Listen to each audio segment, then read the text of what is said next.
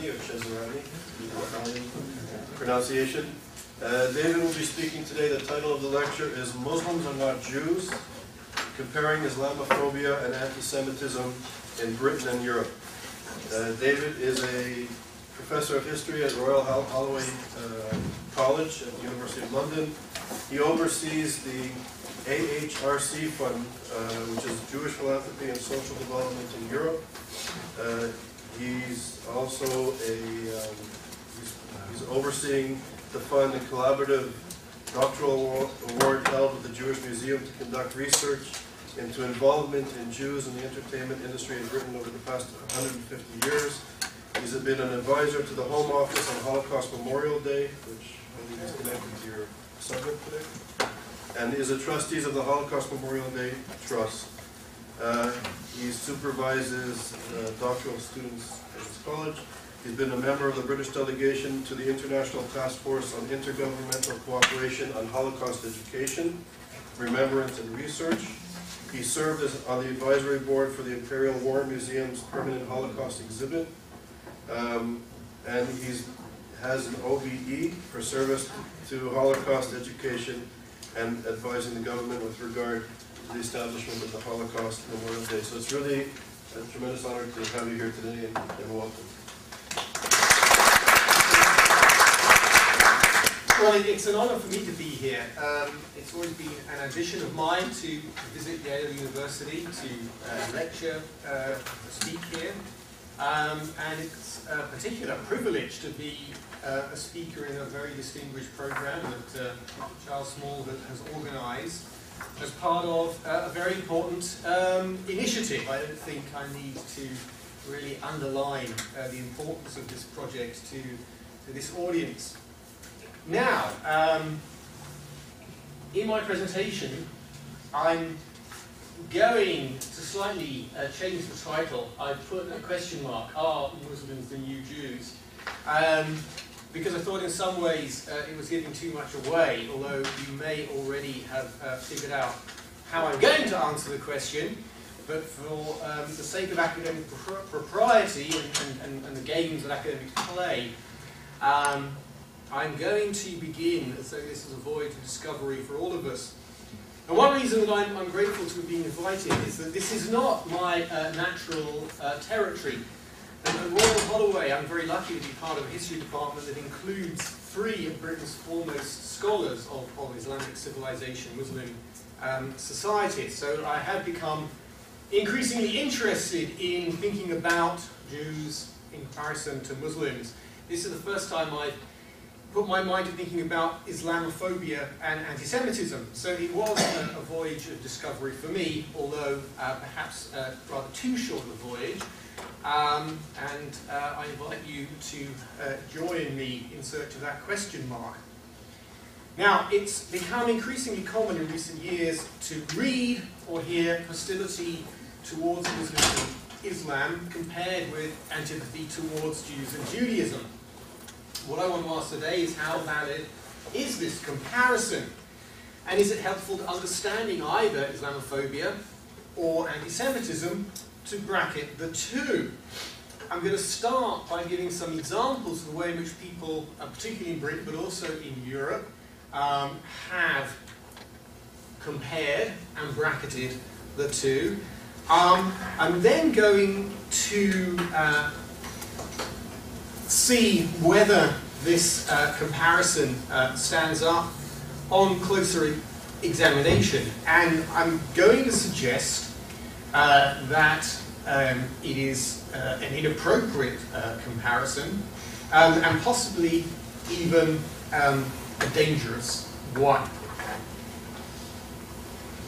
In January 2006, Yasmin Al-Brown, a journalist for the Independent newspaper, a very well-respected writer who would describe herself as a secular Muslim, criticized the Muslim Council of Britain, the MCB, for its decision to boycott Holocaust Memorial Day. It had been boycotting Holocaust Memorial Day, and Charles mentioned that I'm involved with this event, boycotting Holocaust Memorial Day since its inception in 2001.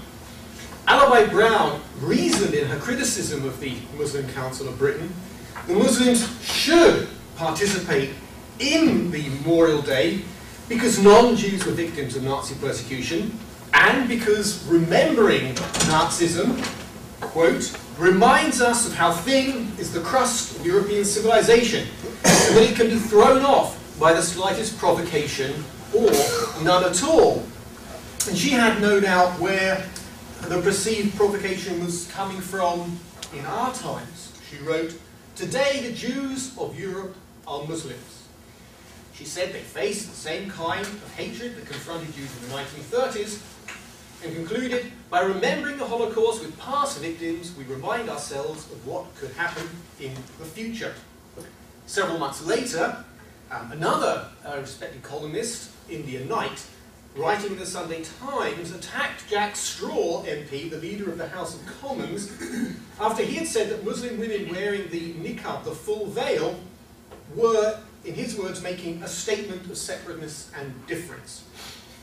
She wondered if Jack Straw would have dared suggest that nuns divest themselves of their habits, or indeed that Orthodox Jewish women should stop wearing scarves or wigs, shreikels. What was the problem with a woman covering her hair, she asked. The lesson she drew from the huge controversy that Jack Straw sparked off with his comment, the lesson she drew was that it's open season on Islam. Muslims are the new Jews. Soon after this, Ken Livingstone, the world famous or world infamous mayor of London, ruffled feathers when he presented a report on the life of Muslims in the city. He showed that the report showed that they suffered from extensive discrimination in housing and employment. They were more likely to suffer religiously motivated crimes. At the press conference where the report was launched, Livingstone also condemned the way Muslims are portrayed in the media, especially in connection with the war on terror. The entire debate, he said, these are his words, has been lopsided as though somehow it is the Muslims' fault.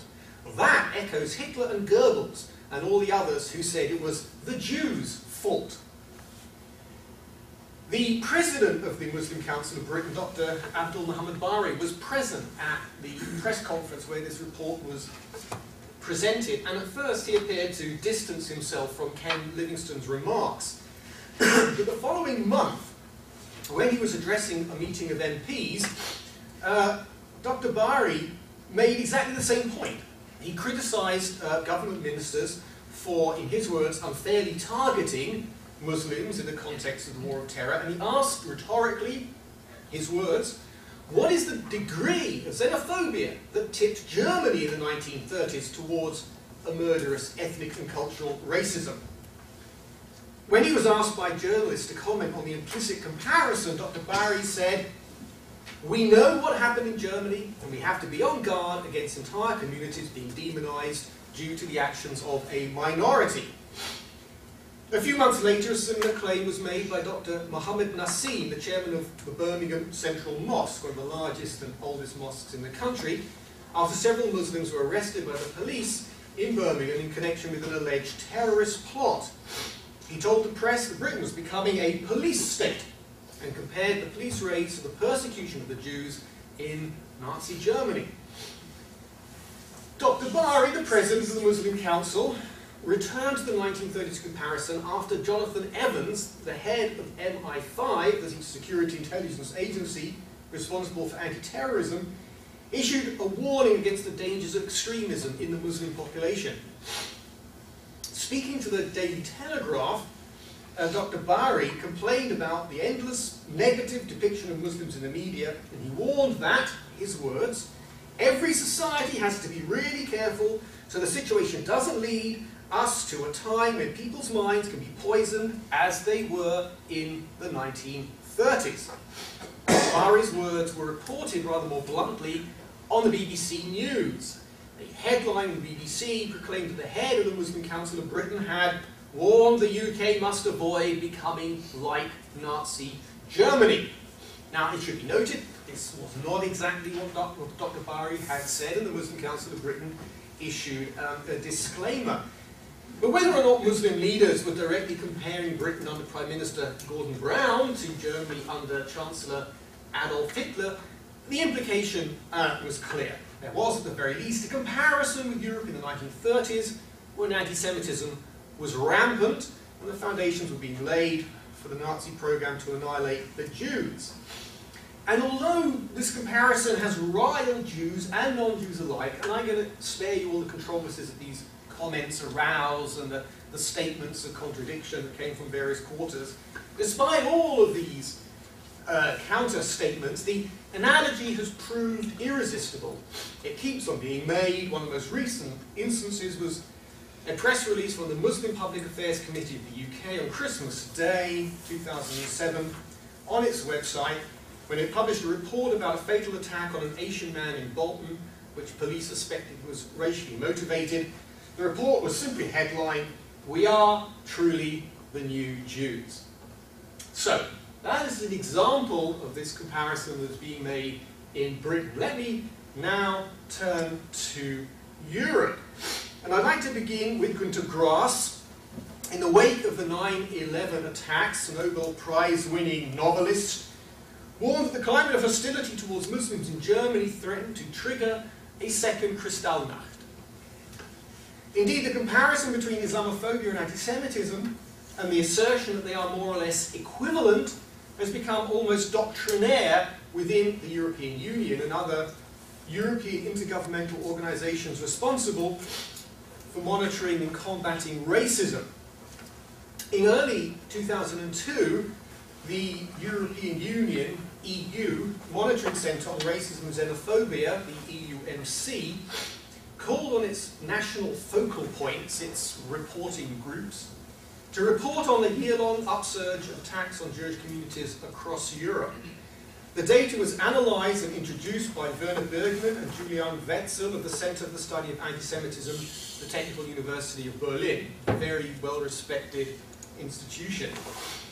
Bergmann and Wetzel concluded that the attacks were committed, in their words, above all, either by right-wing extremists or radical Islamists or young Muslims, mostly of Arab descent.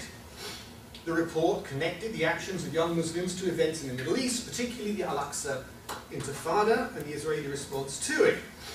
Bergmann and Wetzel concluded that, I quote from their report, which was not published, I'll come to that in a moment, "In our opinion, one cannot deny that there exists a close link between the increase of anti-Semitism and the escalation of the Middle East conflict, whereas factors which usually determine the frequency of anti-Semitic incidents in the respective countries, such as the strength and degree of mobilization of extremist far-right parties and groups can generate, have not played the decisive role in the reporting period." However, the EUMC, the Monitoring Commission, declined to publish the report on the grounds that the methodology was suspect. Instead, it commissioned Alexander Pollock, a respected academic of Vienna University, who was also the EUMC Manager of Research, to provide a critical appraisal of the data. The revised report was finally released in 2004. It stated that contrary to the shift in public perception, this was the wording used, the shift in public perception that the typical perpetrator from the extreme right-wing skinhead type had moved to the perception of a disaffected young Muslim, the country-by-country reports, quote, suggest a more complex picture than that, thus differentiating the public perception, which Bergmann and Wetzel reported, from what was really going on, which Pollock believed was illustrated by a more critical appraisal of the data.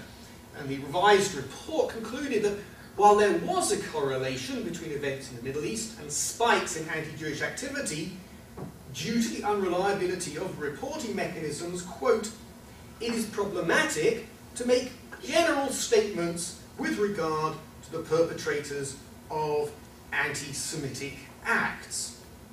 Now, the alleged suppression of the report and the release of a revised and mildly critical report that commented, as I've just suggested, indicated on the data of the first one, led to a great deal of criticism, particularly here in America. The ADL claimed that the conclusions of the original EU MC report were suppressed because it pointed the finger at the left and at Muslim communities. And this accusation was uncomfortable because the EUMC, a body of the European Union, was heavily invested in the belief that prejudice against Muslims and anti-Jewish feeling are subjects of a generic racism. If anti-Semitism emanated from Muslim quarters, this would suggest it could hardly be identical to Islamophobia. Yet the belief in their equivalence underpinned the European Commission's major project in 2002-2003. This is the project called The Fight Against Anti-Semitism and Islamophobia, Bringing Communities Together. During one of the roundtable discussions with the vehicle for this initiative, Robert Purkis, the chair of the EU MC Management Board, said, as you can see, our conceptions of European identity are significant drivers of anti-Semitism and Islamophobia. One of the similarities between anti-Semitism and Islamophobia is the historical relationship to a Europe perceived as exclusively Christian. Jews have, of course, suffered the most unspeakable crimes by European Christians, but it is true that all other religions, including Judaism and Islam, have been excised from the prevailing understanding of Europe's identity as Christian and white. Both Islam and Judaism have long served as Europe's other, as a symbol for a distinct culture and religion and ethnicity. Now, although several contributors at the 3 roundtable sessions that were convened under the heading of the fight against anti-Semitism and Islamophobia, the EUMC representatives presented a united front. This is a statement by Professor Ed van Thyn, another member of the Board of Management, insisting that we have a clear-cut definition of racism in place. We all know that anti-Semitic, but also Islamophobic expressions of racist cultures are subcultures. That's the difference with the pre-war period. In the pre-war period, the Jews were the enemy. Today there are a number of enemies. We have to fight racism in all its aspects, and there is a mutual interest to fight anti-Semitism, but also Islamophobia together. So you can see how the Europeans' prime body for monitoring racism, anti-Semitism, attacks on Muslim communities, and formulating ways of combating them is wedded to the idea, in essence, of an equivalence between the two, and that they must be fought jointly. In his public pronouncements on anti-Semitism since 2002, the European Union has consistently enfolded anti-Semitism within the more generic categories of racism and xenophobia. On the 15th of June 2006, for example, the European Parliament passed a resolution condemning the increase of racist and xenophobic violence in Europe, which noted inter alia, amongst other things, the rise in anti-Jewish attacks. The resolution also noted recommendations to establish mechanisms to monitor and combat anti-Semitism, but went on to call on member states to launch campaigns to promote cultural diversity and lead the fight against racism and other forms of intolerance. The same conflation is apparent in the statements and initiatives of the Council of Europe, acting through the European Commission Against Racism and Intolerance, ECRI. You'll have to forgive all of these acronyms and initials, but I've only got 45 minutes and it makes it a bit quicker. In March 2005, ECRI adopted a report on racist, anti-Semitic and xenophobic discourse in the political sphere. According to the report, this is a press release from ECRI talking about its own report, which is somehow the easiest way of finding what the report said. According to the report, immigrants and refugees, especially those from Muslim countries, are the primary targets of politicians exploiting feelings of insecurity in an increasingly complex and multicultural world. It goes on, ECRI considers this increased use of racist, anti-Semitic and xenophobic language and ideas in political life to be a worrying development. So there again you've got an example of how a leading European body packages the two things together. The Organization for Security and Cooperation in Europe, OSCE, consistently packages anti-Semitism or condemnations of anti-Semitism in with condemnations of racism and xenophobia. As a result of lobbying by Jewish NGOs, including American organizations, alarmed by the surge in anti-Jewish incidents across Europe, in December 2002, the Council of Ministers of the OSCE passed a resolution, here it is, reaffirming its concern about the manifestations of aggressive nationalism, racism, chauvinism, xenophobia, anti-Semitism, and violent, pardon the spelling mistake, extremism, wherever they may occur. And went on to decree a meeting to discuss anti-Semitism explicitly. And to be fair, there have been a number of important meetings convened under the auspices of the OSCE to look specifically at anti-Semitism, convening various experts together, although very often the resolutions and public statements by the OSCE don't quite reflect this. For example, a second conference dedicated to anti-Semitism led to the so-called Berlin Declaration against all acts motivated by anti-Semitism or other forms of religious or racial hatred, and calling on participating states to take requisite counter measures. So, although the OSCE and the European Commission have done important work to try and monitor anti-Semitism specifically, to try and understand it, to combat it, very often the public pronouncements use this formula in which anti-Semitism is wrapped in with racism, chauvinism, extreme nationalism, xenophobia, and Islamophobia. But how far does this kind of lumping together stand up to scrutiny? This is what I want to move on to now.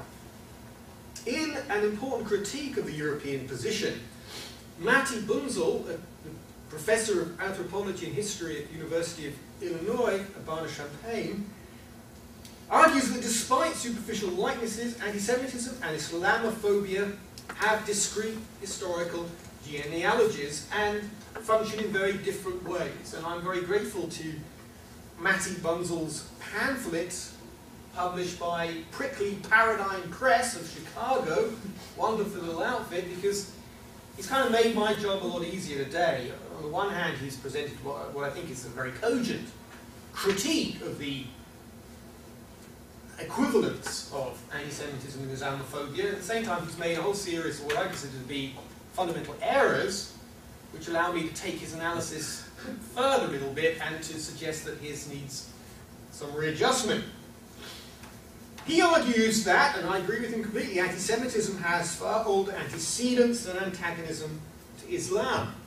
For nearly 2 millennia, of course, Jews have had a central place in Europe's Christian culture in a way that Muslims never did. Moreover, I think he's quite right that anti-Semitism took its most virulent form under very specific conditions in the late 19th century and in the early 20th century as part of the reaction against modernity, a phase that culminated in the genocidal fantasy of creating racially pure nation states. We'll see how to Bunzel this is a defining moment in the history of anti-Semitism, or classic anti-Semitism.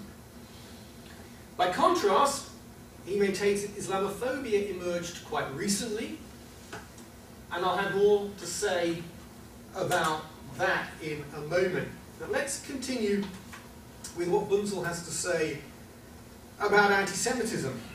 Turning to the current situation, he rejects both the alarmists' point of view, those who detect new anti-Semitism, and the point of view of the deniers, those who came down the manifestation of hostility towards the Jews, claim that there is nothing particularly new.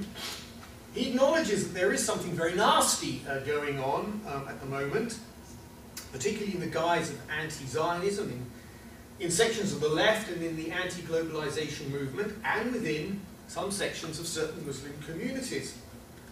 But he argues, and this is where I really do begin to differ from him, he argues that the conditions that made anti-Semitism so pervasive and so lethal have gone. Religion, he argues, was at the core of classic anti-Semitism. Europe is now secular. Classic anti-Semitism was a feature of extreme nationalism, the creation of racially, ethnically pure states. But the nation-state has had its day, he argues. And he points out, and this is, I think, important and interesting, he points out that even far-right parties in Europe have abandoned classic, old-fashioned anti-Semitism. The Front National in France, the Vlaams Blok in Belgium, the Austrian Freedom Party have not only disavowed Nazi ideology, they actually court Jewish voters. The main target of these far-right parties is now Europe's Muslim populations, which of course is the basis on which the far-right is courting Jewish voters, because Jewish voters, Jewish people, share an anxiety about the Muslim presence, rightly or wrongly. Bunzel asserts, whereas traditional anti-Semitism has run its historical course with a supersession of the nation-state, Islamophobia is rapidly emerging as a defining condition of the new Europe.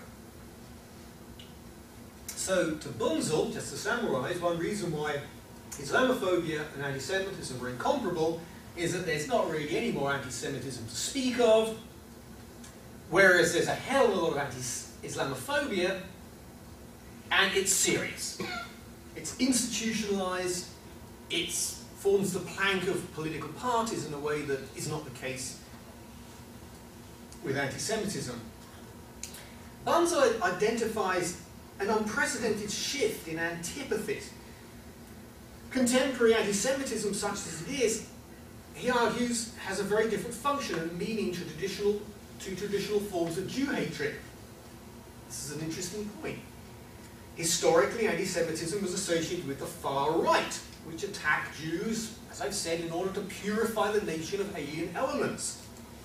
But when young Muslims attack Jews verbally or physically, they don't aspire to purify the nation of alien elements. Their agenda is completely different.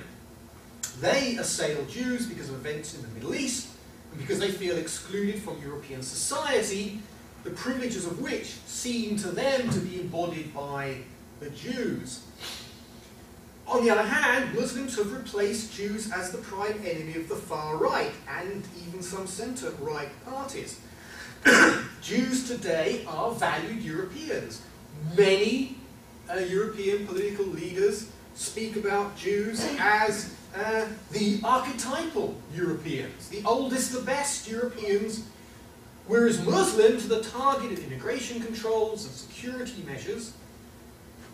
And of course, one of the main defining features for many European politicians is the exclusion of Europe, of Turkey from EU membership. So let me again summarize this section.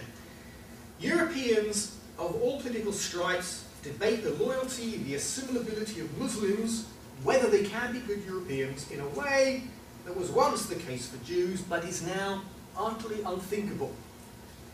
Indeed, the protection of Jews and memorialization of the Holocaust have become defining features of the European unity, of the European Union and European identity, whereas the blandishments against Muslims and their social exclusion has become, in a way, another badge of Europe. Another very important suggestion why Islamophobia and anti-Semitism should be separated out. As I said, I think there's much of value in Bunzel's differentiation of these two hatreds. But I think that his analysis is flawed. Flawed in three important respects. First, he misconstrues the historical origins and the variations of anti-Semitism and Islamophobia. Second, he underplays the difference between responses to accurate perceptions of menace as against reaction to fantasies of a threat. And third, he substantially distorts the current state of relations between faiths and ethnicities in Europe, hence his ability to downplay anti-Semitism, and I would argue to exaggerate Islamophobia. Bunzel is right that anti-Semitism and Islamophobia are incomparable, and the comparison is unhelpful. He's right for the wrong reasons, and his conclusions are not only erroneous, I think they're actually rather dangerous. Let me explain why. And I'll start with that rather extraordinary statement that Islamophobia emerged quite recently. He writes, "It is a phenomenon of the late 20th and the early 21st centuries." I think this is an extraordinary, I can see a head shaking, this is an extraordinary statement.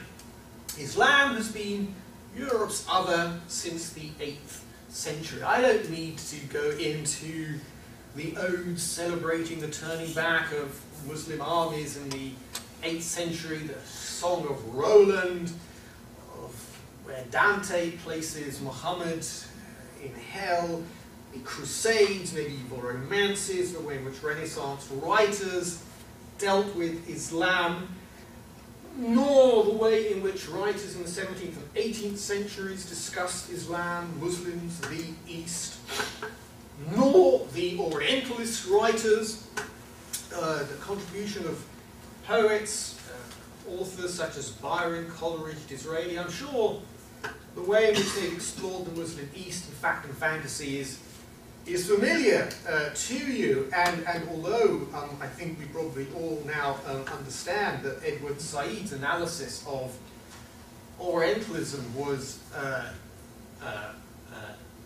not only completely misjudged and ill-informed, but malevolent in spirit, does not mean that the texts that he assembled provide a very useful collection of documents of how Europeans thought and wrote about the East, the Orient, albeit at a specific time.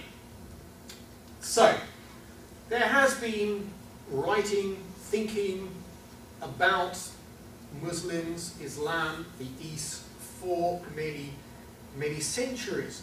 What is different about the way in which Islam has been depicted, and the way in which Jews have been depicted over not an equally long period, 1,000 more years of misunderstanding and deliberate distortion in the case of the Jews?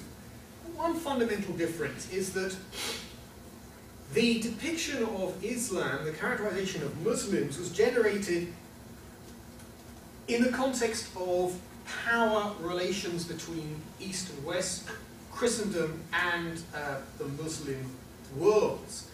Edward Said focused on a period when Muslim societies were economically prostrate, when they were militarily weak, vulnerable to penetration by European interests that eventually led to invasion and colonial domination. But over the previous centuries, the boot had been on the other foot.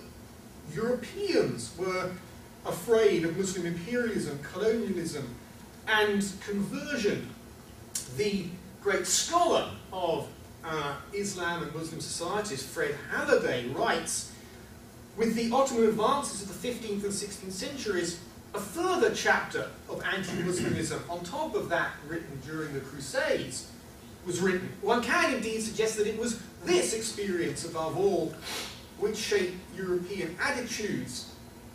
Now, of course, European states also traded with Muslim powers. They enjoyed diplomatic relations with them, even during the period of Ottoman advances when Europeans went in fear of Muslim powers. The irony of that is that Europeans looked on the societies of the Muslim world with respect and with awe. Their cities seem more beautiful, more cosmopolitan, more efficient than the European counterparts. And for much of the 17th and 18th centuries, when Europe was being torn apart by religious wars, civil strife, Muslim civilization was enviously stable and tolerant. In other words, the depiction of Muslims and of Islam took place within a very different power relationship to that prevailing at a time when Europeans thought about, depicted Jews. I don't need to go into any further detail. I think I would just mention one book that I found particularly illuminating in this respect, and that is Linda Colley's book, Captives, Britain, Empire and the World, 1600 to 1850. I mention this book partly because Linda Colley taught me when I was at Cambridge. I'm very glad to see Paul Hyman, who taught me while I was at Columbia a couple of years after that, but also because Linda Colley held a chair in this university, and Paul Hyman holds a chair here now. So I just want to mention Linda Colley's book, Captives, because it's part of the book is a wonderful exploration of the captive narratives that were written by Europeans who came back from mainly North Africa, having been captured by so-called Barbary pirates in the 17th and 18th centuries. These captive narratives were extremely popular. They were rather like slave narratives in North America in the middle of the 19th century. They were very widely read, they had a tremendous impact. And what they do, partly, is speak of the vulnerability of Europeans in the face of Islam and Muslim power. The awesome power, the strength of Muslim societies, their military strength, and also the lure of their culture, their civilizations. Many captives converted or were tempted to convert. This leads me to two very important points. First of all, that of course Said is completely wrong in arguing, claiming that Orientalism, a depiction of Islam and the East, was generated purely in a period of European imperialism and dominance over Islamic societies. He's wrong about that. He's also, but also that European popular culture was pervaded with stereotypes of fear of Islam, of Muslims being a source of terror. Linda Colley writes that by the late 18th century, North African Islamic society stood for tyranny, brutality, poverty, and loss of freedom. So, whereas in the classic taxonomies of Orientalism, created by Edward Said and his many followers, depicts Islam as always subservient, weak, decadent, eroticized, there were several centuries of a very different version of Islam, as militant, aggressive, imperialistic, powerful, strong, efficient, cosmopolitan, sophisticated, and indeed characterized by high culture of enormous achievements. Why this discourse, this diversion into Orientalism? Because so much of the analysis of Islamophobia is rooted in the Saidian understanding of Orientalism, particularly that of Matti Bunzel. And this is one of the most fundamental points at which he goes off the rails. He is utterly mistaken to reduce Islamophobia to a function of modernity and to depict it as a feature purely of efforts to define a united Europe. Many of the features of Islamophobia that he identifies as European are to be found, for example, here in the USA. And the relationship between European and Islamic societies has been ongoing for centuries. Over this long span, it wasn't solely mediated by Orientalism. Indeed, I think it's beginning to seem as though the period charted by Edward Said appears more of an aberration than the norm. And I ask, is it too fanciful to suggest that the renewed confrontation with armed Muslims, I don't mean all Muslims, a section of militant, armed Islamic communities, that this confrontation evokes at some level the terror of the Ottomans and the Barbary pirates. Is it too far-fetched to suggest that the taking of hostages in Tehran, Lebanon, Iraq, Palestine, Iran echoed the hostage-taking by Muslims of previous eras? The folk memory of capture and ransom has been kept alive in films like Robin Hood, Prince of Thieves, and most young people, certainly in Europe, grow up on Beaugest and Kipling. These images, these notions of a powerful Islam and vulnerable Europeans, I think is kept alive. If attitudes towards Islam may be inflected by history, popular memory, and media stereotypes, what is the effect of more recent events? Let me quote Fred Halliday again. Fred Halliday's comprehensively dismantled the notion of an Islamic threat to the West. But he willingly concedes that just because the menace of a monolithic Islam is grotesquely exaggerated, doesn't mean that some Islamists do not wish harm to those they perceive as enemies, including, of course, other Muslims. A cadre of militants does subscribe to the claims made against them. They do claim the existence of a united monolithic Muslim world. They do seek to supplant Christianity and Judaism with Islam. They do dismiss the West as corrupt. They do attack secularism and democracy. In that sense, Fred Halliday writes, "We are," and I quote his words, "in purely ideological terms, faced with a phenomenon that is quite unlike those other stereotypical hostilities, anti-communism and anti-Semitism."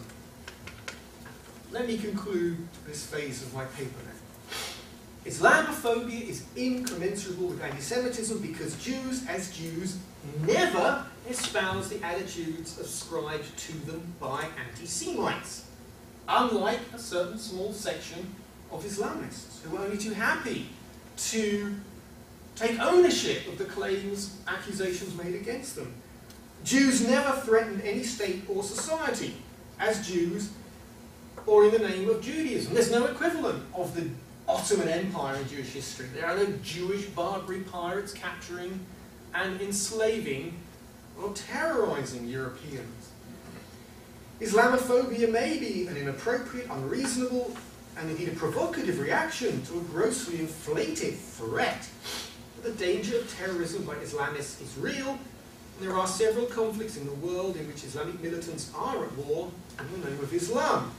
Nothing can justify lumping all Muslims together, let alone blaming them all for the actions of a tiny minority that follows certain beliefs derived from particular interpretations of Islam. But denying the grounds for fear of Islam does not equate it with completely groundless anti-Semitism. I want to move on to look at Bunzel's claim that Muslims face more peril than Jews do. And I'm going to have to accelerate now, so I'm going to make more use of the screen and the statistics on it. There's no doubt that there is a mass of polling data that indicates that there is hostility to Muslims in various guises and under many headings. One of the most important, impressive collations of this data for the UK, covering the years 1988 to 2006, is by Clive Field. I reference it at the top there because if you want to follow it up, if you're interested in this sort of thing, it really is an extraordinary collection of data.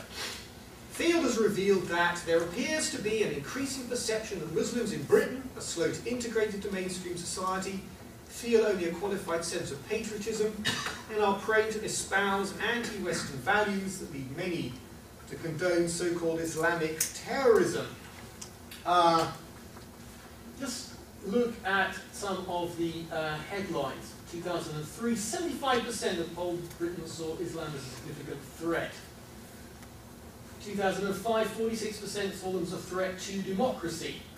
20% only had negative views of Islam, but 60% favoured security measures being focused on Muslims. 80% backed the deportation of foreign imams who expressed sympathy with terrorism.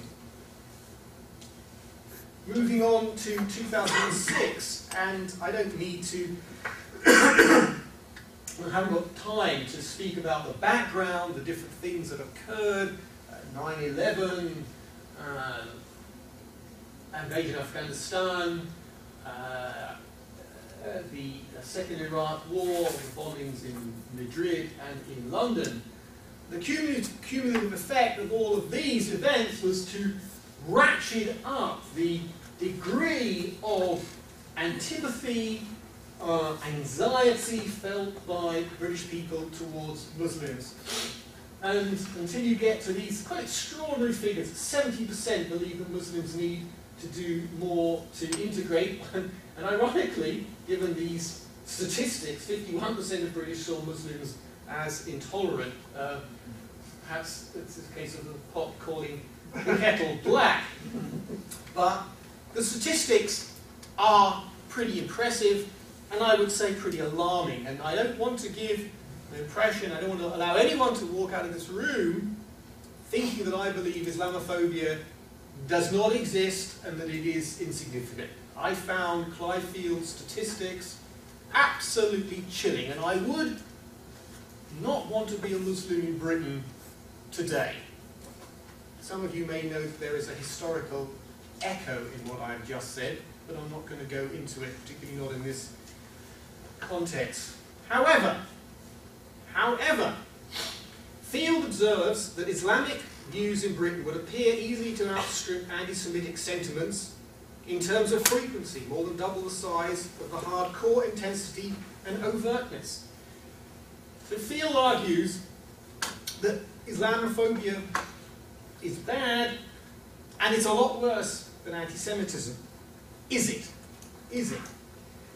Does what Field has got to say, on the basis of much less exhaustive research, I should say, because studying anti-Semitism is not his thing, are we justified in seeing Islamophobia as much more serious? Well, if we move on to another EUMC survey, we discover something quite extraordinary. This is the country-by-country analysis by the EUMC into manifestations of Islamophobia in the European Union after 9/11. I find this equally extraordinary. I'll highlight some of the things that I find most interesting. Austria, violent physical attacks, very, very rare. Finland, few identifiable changes in acts of aggression. France, a rise in everyday tension. Germany, physical attacks quite rare. Greece, no direct physical or personal verbal attacks. National feelings split equally between anti-Americanism and anti-Muslim attitudes.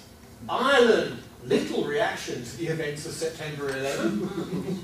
Italy, a lack of any reprisals against Muslims. Netherlands, verbal abuse, hostile treatment were the most prevalent. Portugal, the overall picture was one of reconciliation between Muslims and non-Muslims. Spain, no incidents. Sweden, some violent incidents. UK, a significant rise in attacks on Muslims. Now,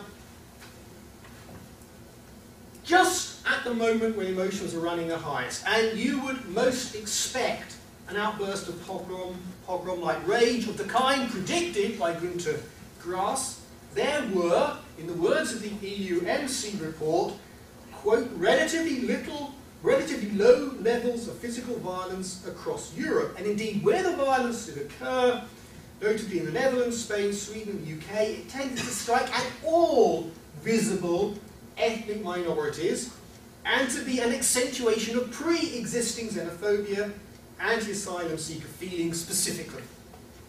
So extraordinarily enough, 9/11 didn't seem to have the effect that you would have expected on Islamophobia. Now the report does point to a rise in instances of arson, attacks on buildings and sacred places, and above all, a torrent of negative, frequently stereotypical comment in the media.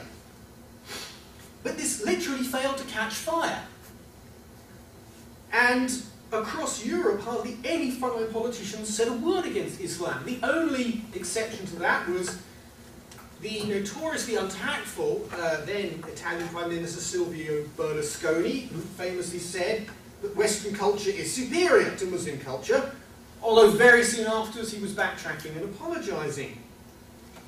What actually happened after 9/11 was that, yes, governments put in place many tough security measures that targeted Muslim populations, but they also put into place a huge range of measures to protect Muslim populations.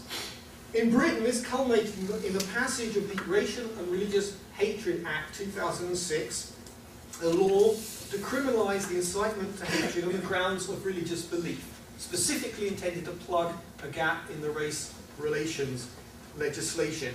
A bill that had to be forced through Parliament in the teeth of bitter opposition from a wide coalition of groups.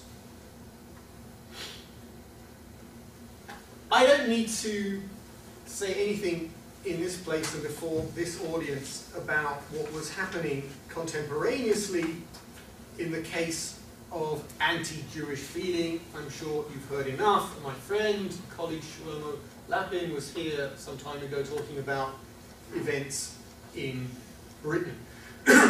Familiar with the spikes of anti-Semitism in relation to attacks in the Middle East, the nature of these anti-Semitic manifestations across Europe. And I should just mention the last report by the Community Security Trust in Britain for 2007 showed that although there had been a fall-off in anti-Jewish attacks, they were still the highest they've been since 1989, and worryingly, in 2007, there were no triggers. There was nothing going on in the Middle East to have caused a spike. It appears as though these levels of anti-Semitism have settled. So it would appear that anti-Jewish sentiment has intensified dramatically since 2000. Evidence that I think surely should raise a question mark against Matthew Bunzel's assertion about its insignificance at the current time. It may be his contention that Islamophobia differs from anti-Semitism chiefly because Islamophobia is political, institutionalized, and central to European identity, which may be true. But the data that you're familiar with on anti-Semitism, rather than confirming the normalization of the Jewish presence in Europe, I would suggest indicates a normalization of Jew hatred and acceptance, mainly because of Zionism and Israel. This is what Jews must expect to live with. Let me now conclude with a few rather random thoughts. Let me just make sure there's something else here.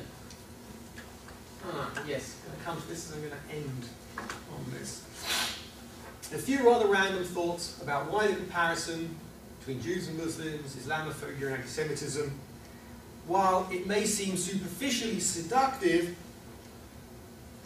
is inept and possibly even dangerous. A colleague of mine, Malia Malik, a leading academic human rights lawyer, has observed that in Britain between the 1880s and the 1930s, it was the Jews who were regarded as the self-segregated adherents of an obscurantist, narrow and intolerant faith. East European Jewish immigrants in Britain, of course in France, were regarded as a threat to the country's morals, health, political safety. You hear the same things said about Jews on the Lower East Side of New York. Russian Jews in particular at this time were associated with anarchist terrorism, political subversion. And during the 1930s, large numbers of young Jews in Europe and the US were drawn to the Communist Party, thus arousing the roar for the far right.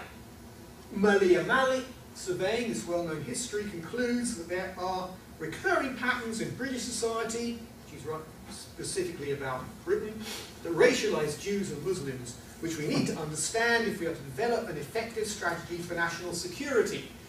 In other words, dealing with the threat of terrorism from Muslim communities must be undertaken in the light of anti-Semitism and the Jewish experience during the 1900s and the 1930s. Now, of course, it's correct that Jewish immigrants were drawn into trades union activity in the late 19th century. Many remained stalwarts of the labour movement well after the Second World War. It's true that Jews were involved with the Bolshevik Party and in communist movements which fueled vicious anti-Semitism on the far right. Many other Jews, of course, rebelled against anti-Semitism by going into the Zionist movement. But these responses to anti-Semitism had many positive consequences, quite unlike the radicalization and Islamicization of Muslim youth. Precisely because Jews reacted against prejudice on the right, they moved to the left, where they found allies. Because National Socialism was anti-Semitic, anti-fascists were doctrinally opposed to anti-Semitism. Participation in international socialist anti-fascist organizations connected Jews with vast collectivities. The key to this process of inclusion was adherence to a secular ideology. Even Zionism was not simply a form of separatism. Left-wing, right-wing Jews were able to make calls with people on the left and the right on the basis of a shared political orientation. Emigrants went to Palestine simply moved country. They didn't cut themselves off from the world. One of the most graphic expressions of this rebellion against anti-Semitism and fascism was Jewish participation in the international brigades in Spain during the Spanish Civil War. Contrast that to the trajectory of angry, alienated young Muslims who have travelled to Pakistan, Afghanistan and Iraq to train for jihad, to fight the West. They have connected with the Ummah, the Muslim people, but they've severed ties with the rest of society. Their rebellion has taken them into a kind of global ghetto. Their isolation is assuaged only by the fantasy of the caliphate and the conversion of mankind to Islam. Now, you may think that is no more of a fantasy than the dream of world revolution and international fraternity once cherished by Jewish radicals.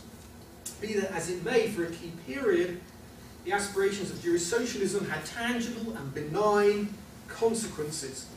They connected politically bipolar world. Jewish leftism connected Jews with allies on the left with the wider society. Now, there have been attempts in Europe, particularly in Britain, to create a politics that in a sense imitates this, that unites Muslims with the political mainstream. The most successful of these has been the Respect Party in Britain. It grew out of the Stop the War movement, which was mainly a coalition of Muslim organisations, pro-Palestinian groups on the far left.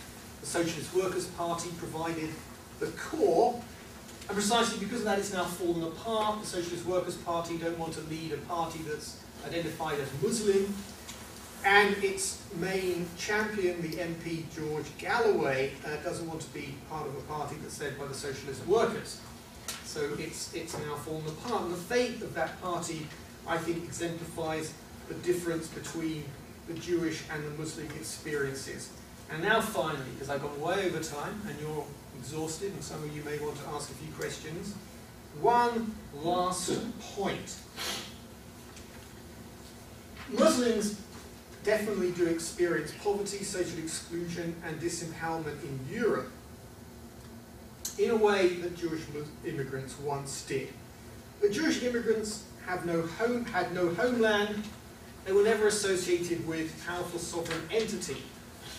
Muslims act in the shadow of Iran, Pakistan, major powers, nuclear armed powers. The protest against the cartoons in Denmark was taken by Muslims from Denmark to other Muslim countries and turned into an international incident. achieving something that Jews could never have done in the era of Jewish dispersion, certainly before 1948, the creation of the State of Israel, possibly even since then. Finally, many Muslims, perhaps the majority of them, don't want to be like Jews. And I think these statistics illustrate why. Throughout Europe, Jews are held up as a model of an integrated ethnic faith group, but the polls indicate that a significant proportion of Muslims are unwilling to make the kind of adaptations that Jews have made over the years. Some of you who have visited Britain, who know Britain, will know that every Shabbos, every Shabbat, on the Sabbath, in synagogues, a prayer is said for the royal family. When I was bar mitzvah, there was a toast to the Queen, and everybody sang God Save the Queen and then Hatikvah. I'm glad to say they got rid of Hatikvah and God Save the Queen, but we still say a prayer to the rather truncated royal family, but nevertheless the kind of essential members of it. Now compare this attitudes of Muslims today. 10% of Muslims think integration has gone too far. I'm probably a personification of what too far means. 30% think things look just right. 50% want Muslim schools, like the Jewish school that I send my kids to, but 30% of them don't want to live next door to a non-Muslim. Not quite sure how many Jews would say that about non-Jews. 25% of them don't identify with the British flag. 47% would prefer to live in an Islamic society. 6% etc., etc., etc. This is an extraordinary and dramatic contrast to Jewish attitudes towards being British, towards being Britain. And I think that encouraging Muslims to follow the Jewish path is rather like playing good cop, bad cop. The Jew may be the good cop, as against hardline secularists and advocates of complete assimilation, but is still a cop. So Muslims are not the new Jews. Islamophobia is quite distinct from antisemitism. Both are at historically high levels in Europe. And again, please don't misunderstand me. Muslims face a terrible situation in Britain and Europe today. But to cope with these extraordinary levels of antisemitism and Islamophobia requires quite separate strategies tailored to the specific histories and the context relevant to each. To do otherwise, I think, would be to court disaster. Thank you very much.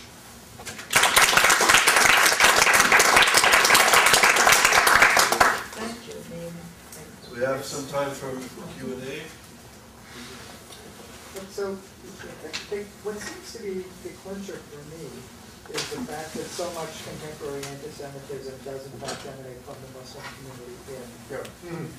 And that seems very clear in almost any source of data one would go to.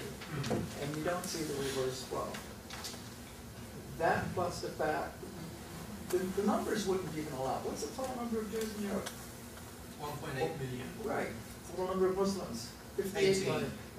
Well, it's larger than that, I think. No, it's generally accepted to be 18. Well, the point is, in terms of the balance, it's pretty clear. If there was a huge surge of hostility among Jews towards Muslims, it would probably not even register relative to what's coming. How many? Just guesstimate. How many Jews do you think believe that the invasion of Iraq was a good idea? Probably less than half, by a lot. Well, maybe in this country. Maybe in America. In Europe, I think you'd find that probably 80 to 90% of Jews thought that the invasion of Iraq was a good thing. 80. I mean, I haven't got the figures, and no one has done any real polling. No one would like to find out. I suspect that you wouldn't find outright expressions of hostility to Muslims. Jews are far too canny when asked questions in opinion polls to say anything that dumb. But if asked whether it's a good idea to invade Muslim countries, yes. A good idea to stop them having nuclear weapons, yes. A good thing to focus security measures on them, definitely, etc., etc., etc. Their views would be more extreme than the views of the average Brit, who I showed you there. I mean, just imagine, those statistics that Clydefield collected were the average Brit. If you take a Jewish community of Poland exclusively, I am sure all of those figures would have been increased quite dramatically. So there is hostility amongst Jews to Muslims, but it's of a different order. Right, that's what my point. If the question, if you sort of were to do the following thought experiment, you remove the Jews from Europe, what's the change going to be in discrimination that Muslims feel coming from the outside? If you remove Muslims from Europe, what would be the change in discrimination towards Jews? The Jews would fear. That's the point I'm trying to make. It's very much a one-way flow on that. Well, just let me deal with that point finally, then, gentlemen, of that.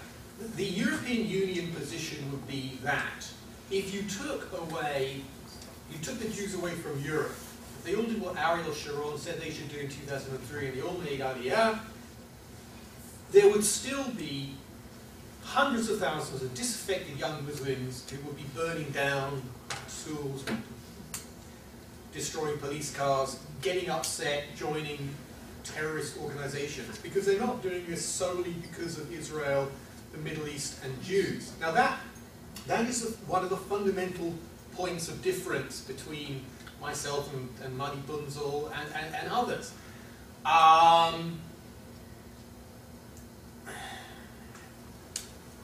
There is a great debate, and Professor Heimer will know this, in France, about the extent to which the uprisings of Muslim youth over the last few years in the suburbs, Paris and other cities, was a kind of an intifada, or whether it was anti-Jewish or anti-Zionist, whether these just disaffected young Muslims. I think attitudes towards Israel, the Middle East, to Jews is absolutely fundamental. I mean, we all know about the young Ilan Khalami, the kid who was kidnapped by Muslims and murdered in France. I think it was 2005. They didn't kidnap just anybody. They kidnapped a Jew of North African descent.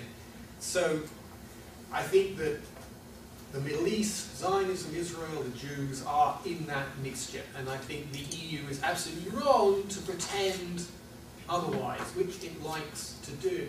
But having said that, I do think that the degree of social exclusion and prejudice against Muslims and their sense of being fed up and the dark propaganda they are being fed all the time, and the stuff they're getting from satellite TV, would still be enough to create an enormous amount of turbulence within Muslim communities in European countries. So I'm kind of somewhere in between the two. The gentleman at the back, and then this lady here. Okay, you put up two sets of numbers that interested me. One were the numbers from Clydefield, which you called chilling, and then at the very end you had another set of numbers which were describing attitudes in the Muslim community. Yeah. And you sort of treated them as unrelated. What I'm thinking is, if you accept the second set of numbers as true in the Muslim community, that 86% would only fight to defend Muslim interests, and that 30% want to live under Sharia, and 47% would prefer to live in an Islamic country, then the second set, the set of numbers that Clydefield is calling Islamophobia, I think become more understandable, because the question is, what is the logical, progressive response to a group of people that don't want to be integrated into the country? Wouldn't one of those things be to believe they should do more to want to be integrated? And if you put the word some in rather than all Muslims, then I think a lot of and polls obviously are a very imprecise measure. If you take the word some and put it in there, a lot of those are very defensible positions. It seems to me that if you're going to be talking about Islamophobia, you need a better operationalization of the concept. You need to be able to say, well, what represents a reasonable response to the attitudes that are present in the Muslim community, and what represents bigotry? And that some of that in those numbers seems to be bigotry, some of it seems not to be. And I don't see in the concept of Islamophobia, the way I hear it being advanced, a very clear differentiation between the two. I was wondering if you could comment on that. Okay, well, I think you're making two separate, unrelated, both very interesting points. First of all, the data, the second set of figures, also comes from Clive Field, and he is astute enough to have made exactly the point that you've made, which is that, gee, if this is what Muslims think, then it's kind of no surprise that the average Brit on the street is worried. And Clive Field is coming at this from a very kind of sympathetic point of view. And that is one reason why the British government and governments throughout Europe have been able to put in place extremely harsh security and police measures, and measures pushing in the direction of what we could call forced integration, without there being a great outcome, because the Muslim communities have been almost entirely isolated. There are a few human rights, civil rights lawyers, a few cadres on the left who will speak out for Muslims, but by and large, they are out there on their own, which is why I said it's no fun to be Muslim anymore. Governments read those statistics and they think, we're certainly not going to lose votes getting tough on Muslims, except in those areas where there are large Muslim electorates, which is significant, but only for a relatively small number of MPs. So you're quite right. The second point, what is the difference between bigotry and a kind of reasonable dislike or fear of Muslims? Which is rather like saying that the definition of antisemitism is disliking Jews more than is necessary, or, yeah. Well, you know, I didn't get into the definitions of antisemitism and Islamophobia, partly because I find that it's a pretty sterile discussion, and also because it always gives me a headache, because it is fearsomely complicated. Is Islamophobia a form of racism? Well, quite a lot of hatred of Islam doesn't differentiate between adherents of Islam who are white and those who are black or brown or whatever. Whereas there is quite a lot of dislike of Islam that is principled from secular humanists and liberals who don't like the precepts of Islam, who would go to the stake to defend people of other ethnicity. Frankly, you know, if we wanted to spend several very dull hours here, we could probably come together on some definition of Islamophobia and some definition of anti-Semitism, but really we've all got better things to do with our time, and you know, it's a case of, you know, what is a duck? Well, if it waddles and quacks, it's probably a duck. I mean, what we've seen there, this is, you know, it's probably Islamophobia and anti-Semitism.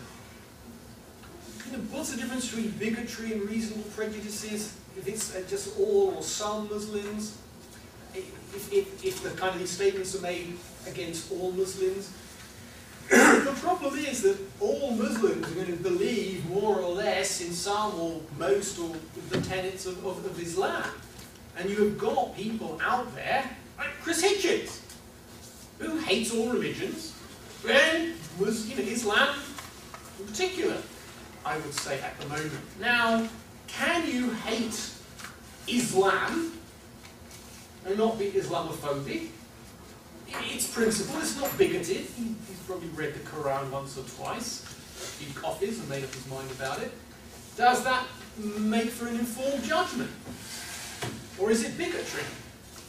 I don't know. The problem with antipathy towards people on the basis of their religious beliefs is that, you know, either you say, well, if you're a Reformed Muslim, you're okay, but you know, what right is it to tell someone what degree of Jewishness or Islam is acceptable? We Jews, those of us in this room who are Jewish, I don't know if you all are or just some, but we've been through this dilemma in our history ourselves.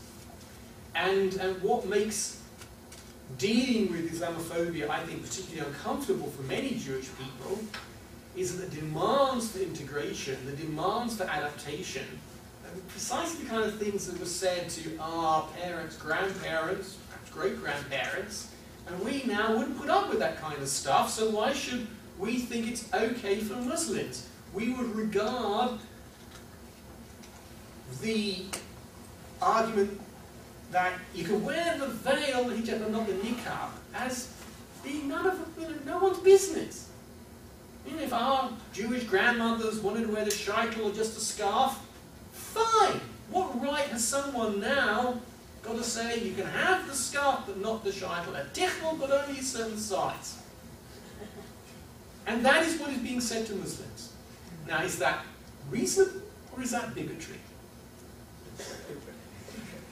Yes.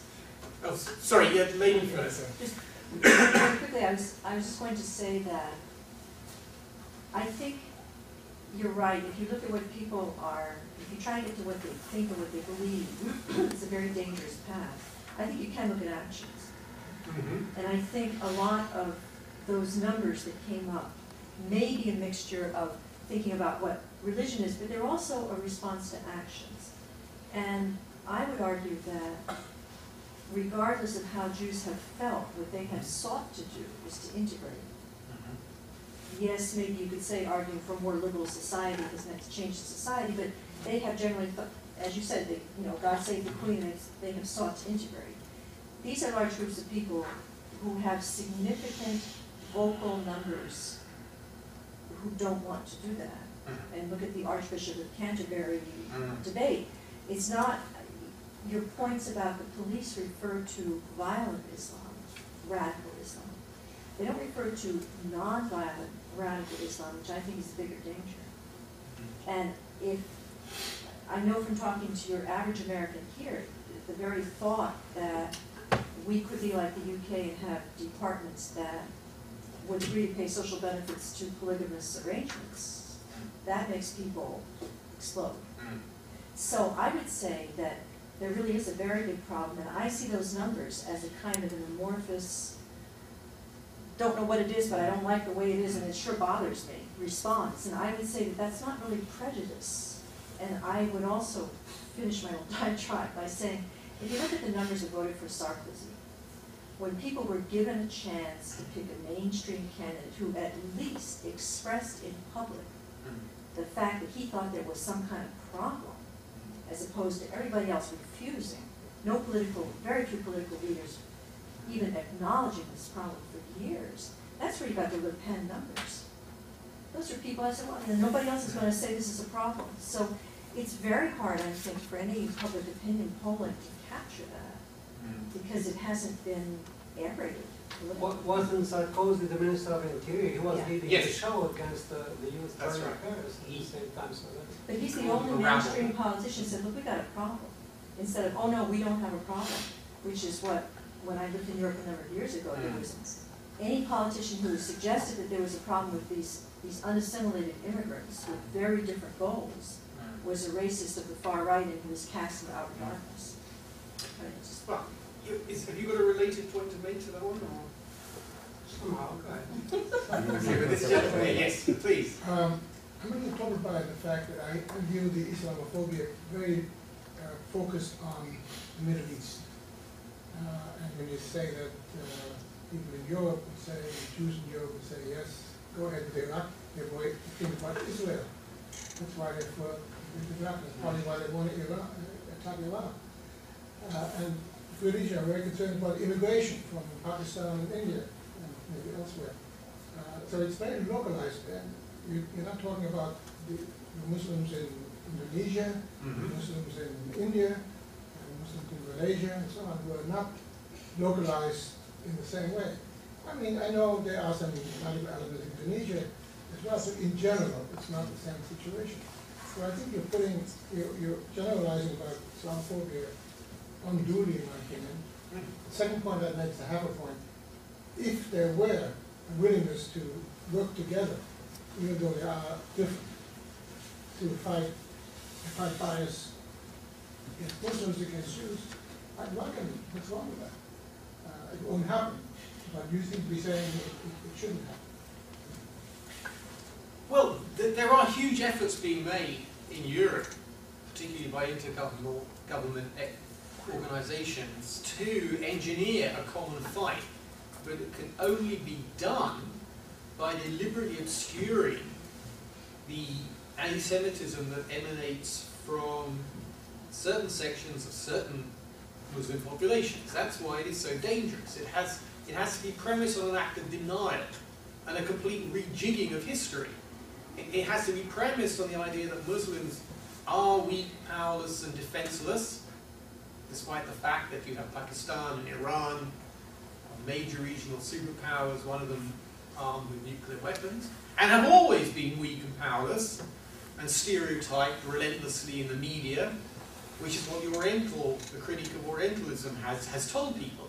And practically every single study on Islamophobia that you look at in Britain begins by reciting the stereotyping of Islam identified by Said and his followers. It's almost impossible, and this touches on what the lady here was saying, it's almost impossible to get people to think that there may be a fear of Muslims and Islam, no matter how exaggerated and wrongly generalized, because it reflects a real threat which has historic echoes. See, there was a great mockery in Europe when George Bush spoke about a crusade. That was dumb, wasn't very helpful language. It upset lots of Muslims and non-Muslims. But it was an accurate, conscious or unconscious, I don't know, evocation of a previous conflict, which was perfectly valid. It was not very helpful if you were trying to organize a war and have on your side moderate Muslims. It was stupid. But it did speak to a folk memory in this country and around the world. I mean, there's the famous Marine songs from the halls of Montezuma to the shores of Tripoli. You know, the US Marines stormed ashore to fight the Barbary pirates in 1832 or whatever the hell it was. Sorry? Earlier. Earlier. Okay. 1812. 1812. I'm not so good before about 1850. So there are these memories of conflict, and I don't think it is fanciful that hostage taking in the Middle East evokes memories of hostage taking of another era. And I think that when you come to grips with Islamophobia, if you really want to combat it, you have to accept and work with this real history and these real memories. You can't just deny them. In exactly the same way that you cannot pretend that Jews were not once, in vast numbers, out of whatever proportion of their percentage of the population, members of the Communist Party, members of revolutionary movements. You can't deny that. And one of the challenges of understanding anti-Semitism is to kind of sort out a realistic fear or aggravation felt by people in the 1920s and 30s that Jews were popping up all over the world in left-wing movements, and the fact that the vast majority of Jews were not left-wing, certainly not communists, and wanted nothing to do with these people who were not in any case speaking in the name of Judaism. But there was, nevertheless,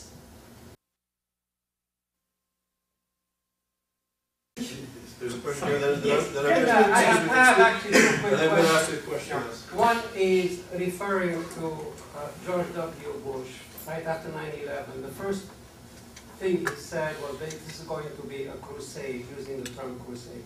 And this leads us to the whole thing from way back, the view of Islam or whatever. I'm quite sure George Bush never thought of the crusades per se and whatever. But just using that term, the way it was viewed in the Muslim world or the Arab Muslim world or whatever, that set the tone to the whole thing that we have here in the United States is going to be set against the Muslim world. This is just one remark.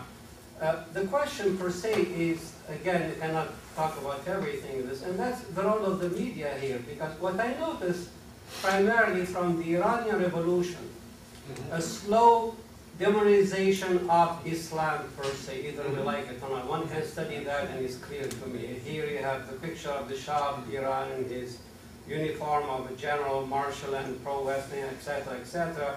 And you have this black turban guy called Khomeini and this. And Khomeini made things worse later on with his fatwa against Salman Rushdie or whatever. You can see what that did in Europe and in the West or whatever. And it seems to me, you have that, and then later on, 9/11, everything has made things worse, obviously. So slowly here, when you have the average Western person, he may know you personally as a Muslim, it's fine or this and that, but offhand, just mention Islam or Muslims, that's it, they are bad, they are evil, they are whatever. And it seems to me here that the media played the role slowly into developing this imagery that we like to tone up, let's face it. I mean, when Khomeini was there, the United States was more than happy to have Iraq beat the heck out of Iran if they could, whatever. You see, stop it right there early enough before it spreads. We did that. We failed, but we did it. I agree with you, and I think one of the most wonderful books written on this theme is by Fred Halliday. Right, One of yeah, my I know. kind of lodestones on this, the myth of I think it's called the myth of confrontation. Yeah, I've heard it, yeah. And he points out that not only is the so-called Muslim world fragmented by sect, etc., but that Muslim countries follow national interests. Some of them are allies of the United States and the West, some are not. They change their allegiances according to particular geopolitical circumstances, economic circumstances, and they fight and quarrel amongst each other. For many, many years, Iran was a great ally of the United States. And now it's not. There was a brief moment, some of you remember, after 9/11, when the leadership in Tehran condemned the atrocity of the attacks, and there was a great outpouring of sympathy, which was squandered, wasted. And so I do agree, and it's been extraordinarily difficult to try and educate the media about these sort of subtleties. And I think that is another reason why it doesn't really help to lump Jews and Muslims together and Islamophobia and anti-Semitism. It provides a nice kind of shortcut for many reporters. And they think, Jews, immigrants, they were poor once, they must all be the same. It's the same kind of short-circuited thinking, and that's why I think this particular subject is one that we can bang on about. I'm going to follow up a bit on this issue. Can you speak a bit about the politics of the definition of anti-Semitism and Islamophobia from the OSCE and the European Union? Because in a sense, we've done a lot of work, contemporary anti-Semitism is somewhat connected to the Middle East and extreme Israel bashing and the politics of the left, especially in Europe. Can you speak about how these definitions are constructed, why they're constructed in a certain way, why there's a collapsing, and perhaps how this fits into European Union politics? I feel a headache coming on. Yeah, because the European Union, after all, is the fastest growing political economic entity in the world. It's expanding. Yeah. How does this fit into a global... People are running away already. I'm with you. Look, I can recommend some literature on this, because there have been a number of articles now. One of them written by a colleague of mine, Mike Wine, Director of Community Security Trust in Britain, who's been involved in a number of European working groups, task forces, that have been meeting over the years to hammer out an operative definition of anti-Semitism, which is absolutely vital, because there's no point Jews clamoring for European organizations to monitor anti-Semitism, monitor it, combat it, if the Jews themselves cannot give them a definition of what it is they're supposed to be monitoring. Now, within Europe, between different Jewish organizations, not to mention American ones, there are huge variations in how anti-Semitism is defined and what is defined as an anti-Jewish act. There is now a sort of working definition, which unfortunately, or fortunately, I don't have to have. With Islamophobia, they haven't got past, the starting block yet, really. Is the combining then maybe a negation of the Holocaust in European history? No, it's not at all. No, you see, this is where Matthew Bundle is absolutely right. Philo-Semitism is an official policy of the European community. I'm sorry, I know Americans don't like to hear this, but it's a fact. You cannot move without tripping over memorials to the Holocaust or hearing on the news that now every single school child is going to be flown to Auschwitz for the day. This is part of the civil religion of Europe. Partly because Jews are now the best Europeans. And the old Almost, yes, indeed. So, for all of these reasons, the European Union has adopted the Jews and is extremely protective of the Jews. But that does not mean that you cannot have in place policies that are inimical to certain Jewish interests, particularly on Israel, or particularly sympathetic and protective of Muslims, which may also be inimical to Jewish interests.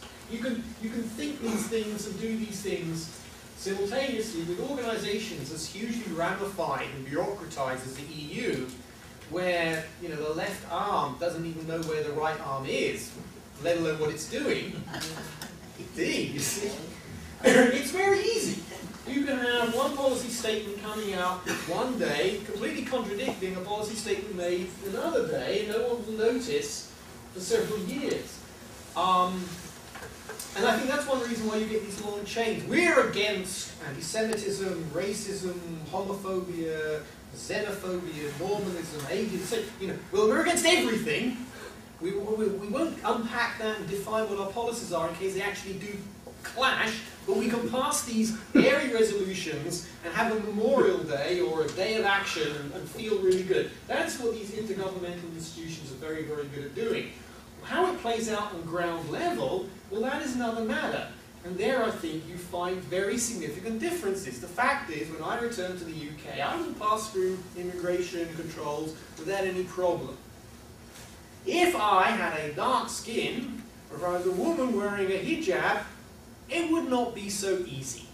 Because the guys and the women behind those counters are told, just look a bit more carefully, ask a few more questions. Last question. Many people think that Islamophobia is the real reason that Turkey has not been admitted into the EU. Yeah. And do you think that that will only exacerbate the situation within Europe, within Europe's Muslims? Yeah.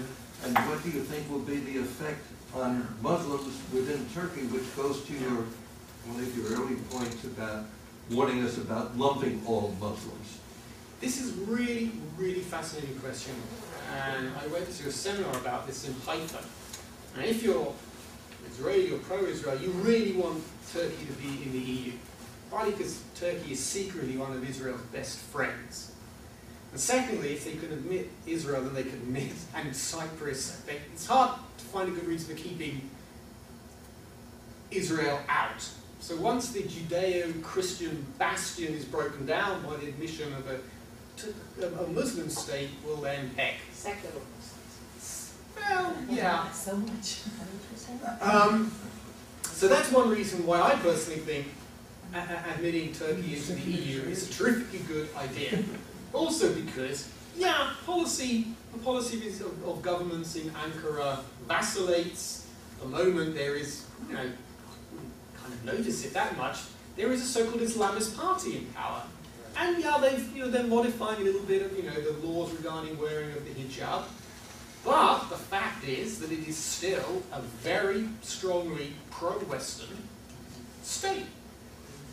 And I don't see that changing particularly for lots of reasons. I think the admission of Turkey would undercut a huge number of the arguments that young Muslims claim in different countries gives them grounds for feeling excluded. How can you possibly feel excluded if the EU includes a Muslim country? So I think that it is terribly important also for undercutting the argument of certain Islamists within European countries. And I think Turkey actually does provide pretty much the best model for change and reform within the Muslim world, certainly within the European sphere. If we want Muslims to be anything, being like Turks is probably the best thing that we could, Turkish Muslims I should say, the best that we could aspire to.